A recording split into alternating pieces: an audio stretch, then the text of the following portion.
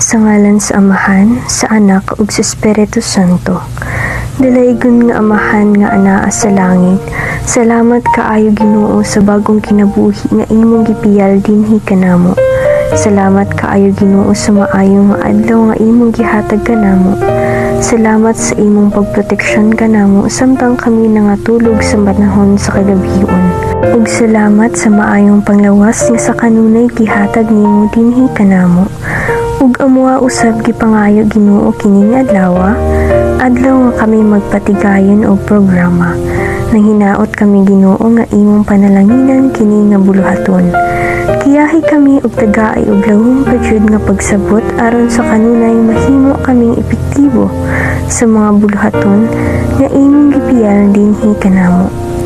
Amo usab gipangayo kanimo Amahan ng imong presensya nga sa makanunayon nag-ampo kami nga sa kanunay mag-uban kanamo ug dako ang among paghinaot nga mahimong magmalampuson kini nga buluhaton. Wala jud kami mahimo kung wala ikaw Ginoo. Kay nasayod kami nga ikaw ang tag-iya sa tanang butang ning kalibutana, lakip usab ang among kinabuhi Amahan. Busa kanimo lamang namo ginatugyan ang tanang dungog ug himaya ug pagpasalamat pinaagi lamang sa pangalan ni Kristo Jesus nga imong bugtong anak nga among manluluwas. Amen. Sa ngalan sa Amahan, sa Anak, ug sa Espiritu Santo.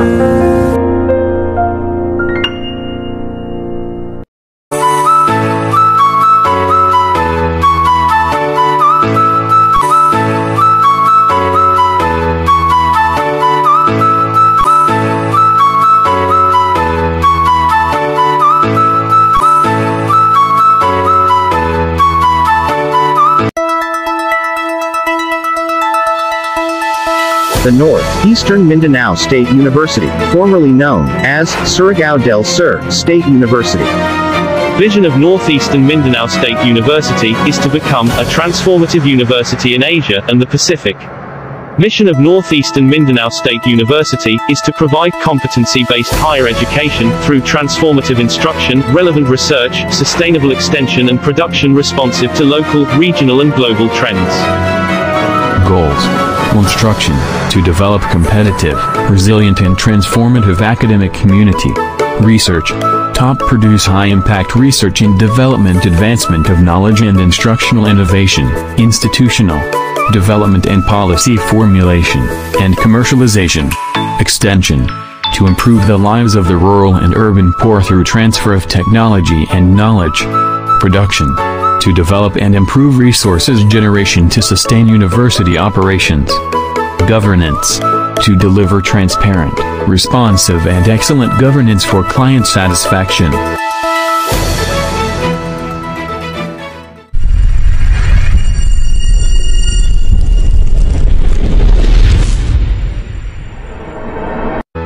Forestry Department of Northeastern Mindanao State University Bislig Campus. Ubos sa mga polisiya, sumbanan o giya alang sa Bachelor of Science in Forestry, SEMO No. 6, Series of 2019. Ang Bachelor of Science in Forestry, upat ka tuig nga degree nga programa, Forest Biological Science or FBS, Forest Resources Management or FRM, Social Forestry and Forest Governance SFFJ, Forest Products Utilization or FPU. Ang matag estudyante adunay kinatibuk ang 191 nga mga unit nga naglakip sa undergraduate thesis o usa ka summer practicum sa dili pa siya makagraduar sa programa. Gisuportahan kini sa mga pasilidad sa pagbansay sama sa propagation chamber alang sa mga estudyante, pagbansay sa produksyon sa pagpananom og kahoy sa koordinasyon uban sa miaging kaniadto FDRRC. 10 ka ektarya nga bakhaw nga termino sa gobyerno sa Bastig, temporaryong forest nursery diin nahimutang ang seedling production operation.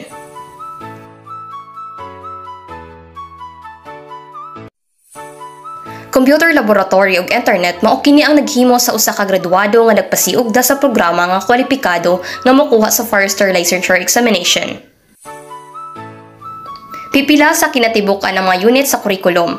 GE courses 36 units, mandated courses 14 units, foundation course 3 units, institutional courses 15 units, Core courses 93 units, thesis and practicum 18 units, elective 12 units, total nga 191 ka unit. Ang NEM sa Bislig Campus pinanguluhan sa atong Campus Director Wilson C. Pasos, Associate Professor 1, usa ka Master sa Science Environmental Resources Management.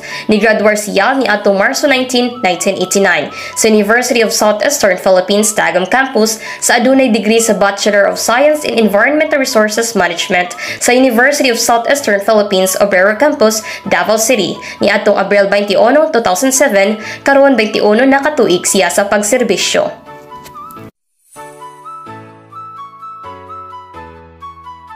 Engineer Franco C. Pantaleon, Assistant Director, Associate Professor 4, usa ka doktor sa Philosophy and Education Management sa Davao del Norte State University. Ana na siya sa iyang ika-21 nga tuig sa pag-alagad. Ang Departamento sa Serbisyo gipanguluhan sa atong minahal nga Dean Dr. Sencha S. Alves, Associate Professor alang sa Doctor of Science of Philosophy, major in Horticulture. Gitapos niya ang iyang bachelor degree sa University of Southeastern Philippines ni atong 1981 nga adunay degree sa Bachelor of Science in Agriculture. Natapos ang iyang master's sa Crop Science sa Northern Mindanao State Institute of Science and Technology ni atong 2001 ug ang iyang doctor's degree sa University of Southeastern Philippines last 2016. Josephine A. Madayag, Forestry Department Head, Instructor 1, graduado sa Bachelor of Science in Forestry sa University of Southeastern Philippines Tagum Campus ug sa samang tunghaan karon siya nagpapadayon sa Doctor sa Philosophy, major in Science Education.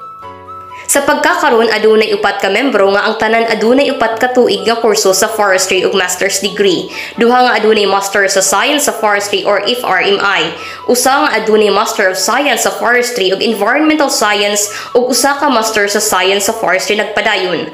Ang departamento sa forestry adunay 4 lang ka full-time nga mga membro sa faculty. Ang pagdungag sa faculty gikinahanglan nga konsiderahan nga ang SEMO nga minimum makinahanglanon mao ang 12 ka regular nga pagtudo sa faculty. Diin 75% ang full-time aron makaigo niini nga kinahanglanon. Nagkasabot nga adunay 7 ka visiting faculty.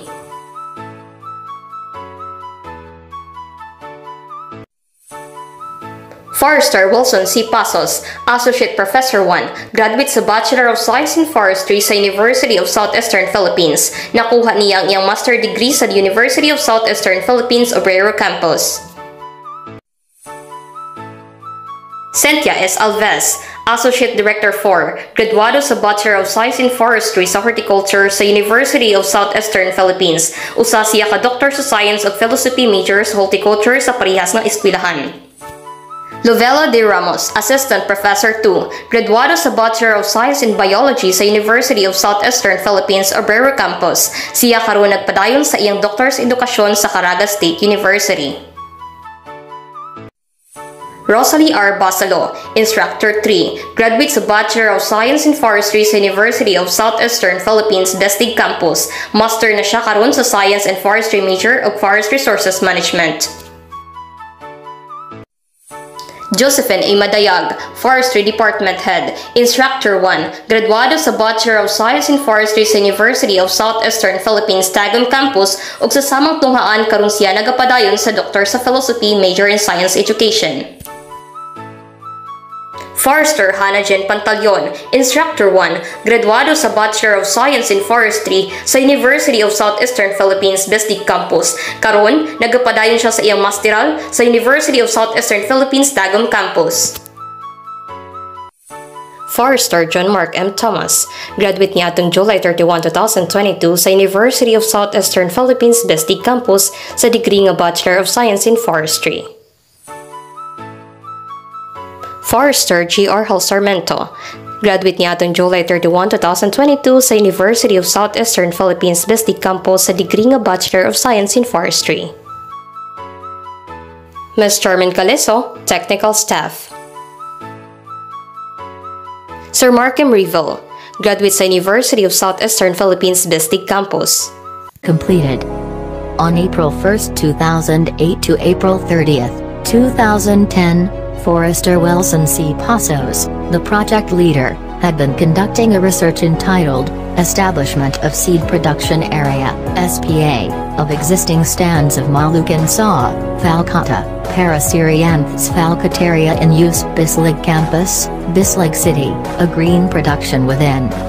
On April 1, 2008 to April 30, 2010, 2 studies were carried out by Forester Wilson Passos et al., namely assessment of existing stands of Malucan saw Parasyrianthus falcataria in use Bislig campus, search for best plus trees, and flowering and fruiting habits of Parasyrianthus falcataria, a phenological study. In the same year, Forester Carlo D. Alvarez carried out a study on seed quality evaluation and production assessment. In that same year also, he had been conducting a research project entitled Project Title, Establishment of Mangrovedom at the Coastal Area of Selected Barangays in Bislig City, Surigao del Sur. From January to June 2009 once again Forester Carlo D. Alvarez conducted study on assessment of the existing mangrove flora in the study area. And on the following year, May 2009 to December 2010, Forester Carlo Alvarez and Forester Wilson Passos conducted 2 different studies.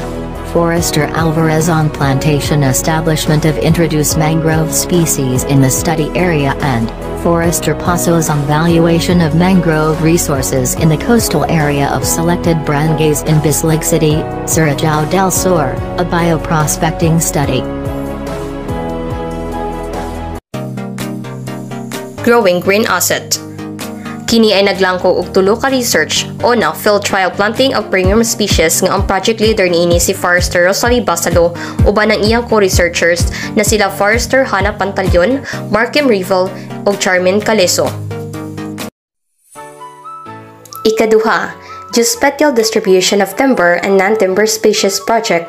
Leader niini ang waylain gwapa nga Forestry Department Head Forester Josephine Madayag uban ang iyang researchers na sila Forester Wilson Passos,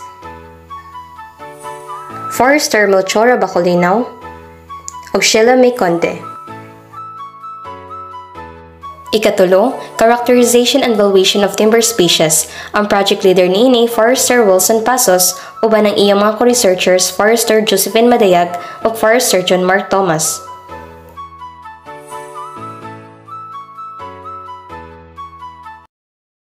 Gipakita niini ang kadaghanon sa nakapasar sa Forester Licensure Examinations ug ang passing rate sa lokal ug sa national gikan Hunyo 2001 hangtod Oktubre 2021. Naghimo kini og kinatibuk-an nga 166 ka mga licensure foresters ug naapay mosunod ani. Kaniadtong May 31, 2022, ang first-year student sa Forestry gipanguluhan sa minahal nga Department Head Forester Josephine Madayag may tungod sa lectures of demonstration sa Abaca. Si Forester Madayag maoy nagpasilidad ni ani na ay padula may tungod sa pag-familiarize sa lain-laing klase sa Abaca. Gibahin kini og tulo ka grupo, kini gituyuan og padula aron mas ganahan og dili boring ang maong lectures. Makita niini nga ang mga estudyante na ay nakatunan sa maong lectures og demonstration. Paghuman pod ani, ang mga estudyante nagtanom og abaka, gituluan kini sila kung unsaon ug unsa ang insaktong pagpananom niini. Next Saturday, magsugod na ang Agro Forestry Extension Program Training on Air, entitled Climate Change ug Global Warming nga pagdiskusan ni Forester Melchora Bacolinaw. Gikan sa Nelso Forestry Department, salamat sa pagpaminaw ug pagtanaw.